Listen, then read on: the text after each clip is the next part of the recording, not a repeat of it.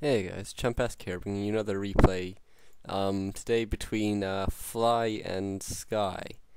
As you can see, it's on Twisted Meadows. Sky is the red human in the 5 o'clock position, and Fly is the purple orc in the 2 o'clock position.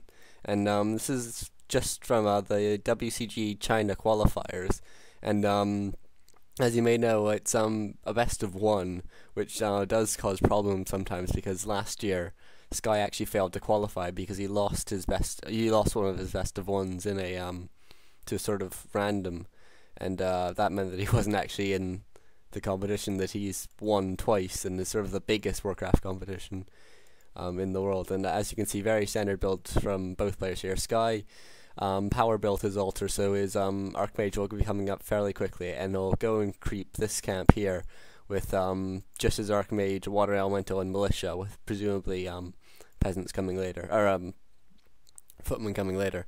And as you can see, it's a fairly good spawn for Sky, because if Fly wants to go and get a creep jack on him, he actually has to go a fair distance. He has to go all the way down past Sky's base to the Merc camp, whereas if Sky was at this position, the 10 o'clock position, it's really easy to be creep jacked.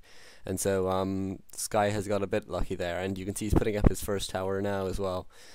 And his Archmage is now almost up, but as you can see, his first footman has just started building, so he'll probably be calling militia in a second. Yeah, here they come now. He's bringing 6 militia, and he already has 1 water elemental up. This is quite important. There are a couple of different ways of playing it, but what's generally is quite popular is if you bring out your first water elemental as soon as possible, it allows you to get up your second one a bit earlier, and that allows you, as you can see, he now has 2 up, and that just means he has enough DPS that he doesn't need to bring in any extra militia, whereas often you'll see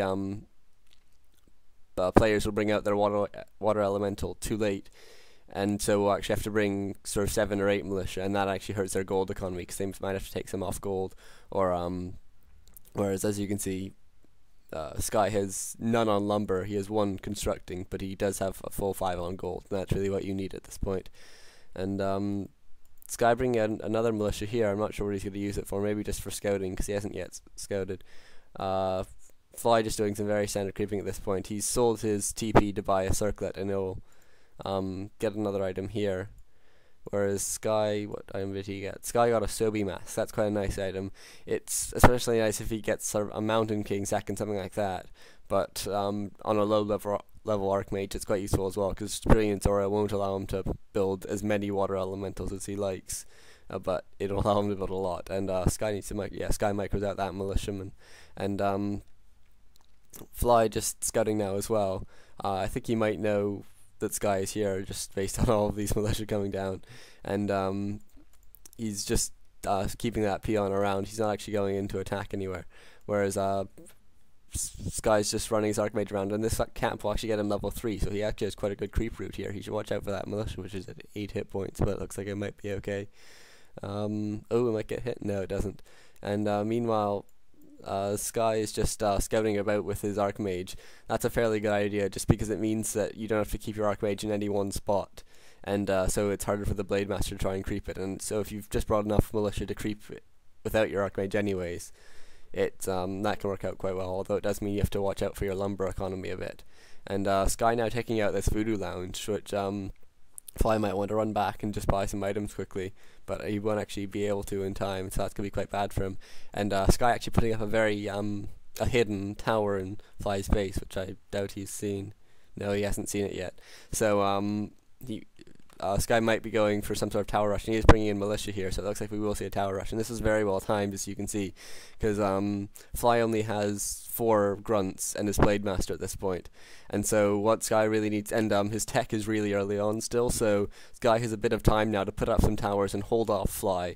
And the Otis is really on Fly now to actually attack and either take down all the peasants or kill the hero, just to put Sky on the backhand, really, so he can't continue pressuring, because as soon as Fly starts getting out tier 2, the second hero and tier 2 units and putting up towers and stuff like that, that's when it starts going really bad for him. And you can see these water elementals really doing a lot of damage to the grunts, and Fly actually blocking one of his own grunts here. He should move his Blade Master, but he doesn't actually manage to, and one tower is now up, and Fly has to use Windwalk to get his Blade Master away, but Sky does dust him, so he will be able to hit him even with Windwalked. And another guard tower is almost finished now. You can see this first tower, even though it can't hit anything, it probably was worth building it so far away just because Fly didn't see it, and it means that he got it up so early. And the Voodoo Lounge actually going up in Fly's base, I'm not sure that's a wise choice at this point because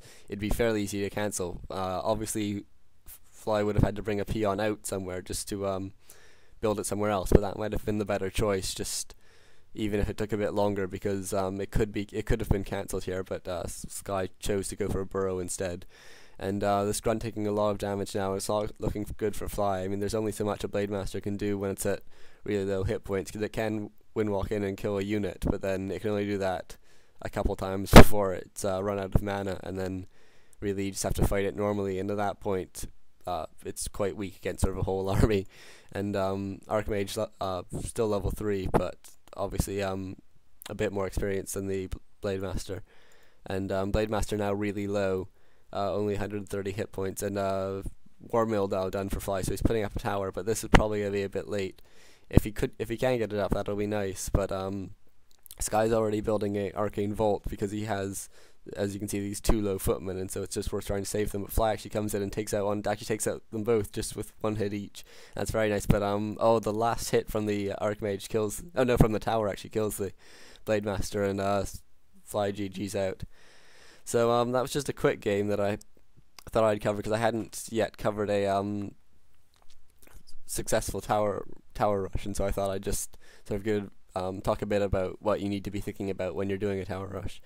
And I think in this game, Sky had really nice timing. He knew Fly was out creeping. He knew where the Voodoo Lounge was and managed to kill that early on, which meant that Fly couldn't get he couldn't micro grunts back and heal them really because he didn't have many salves left. And also, I think Fly didn't have the perfect anti-tower rushing base build. Ideally, I think he would have had his altar a bit further back and maybe a burrow a bit further forward. I'm not quite sure about that, but there are a couple of different builds, and really they are